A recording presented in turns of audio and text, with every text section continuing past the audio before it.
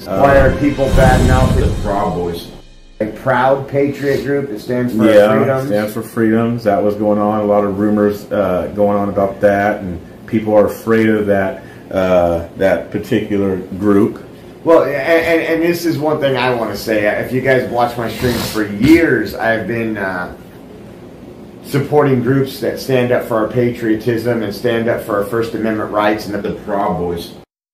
And now I hear you have some people that say they're conservatives, say they care about this country, and they're bad-mouthing that group.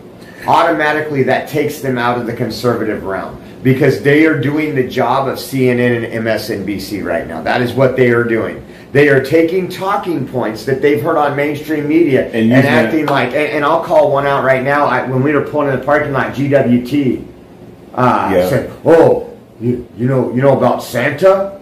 And I'm sorry, I had a bad feeling about GWT the whole time. He always wanted to get up there. Nobody wanted to hear him. Nobody wanted to see him. And he always tried to make himself put on stage.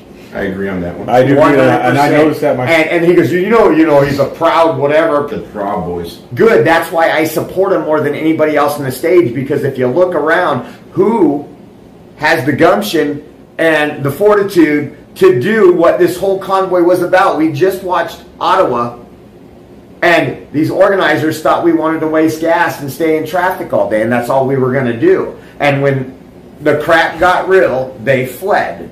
And now they're trying to badmouth the Proud Boys. That is all over this country, that has been, they didn't have a problem when they were numbers at each one of our stops. There was plenty of the Proud Boys. Each one of our stops. Plenty of volunteers, plenty of people donated from that. The Proud Boys. That I call family.